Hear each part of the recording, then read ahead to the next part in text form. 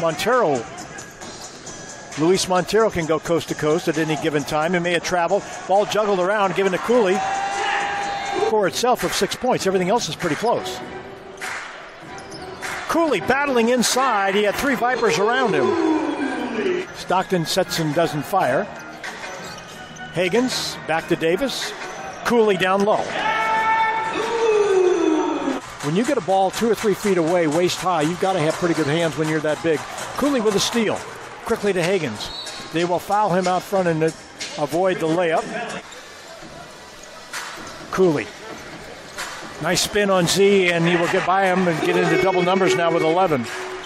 He's had all night and just didn't get enough on it. Williams inside to Cooley.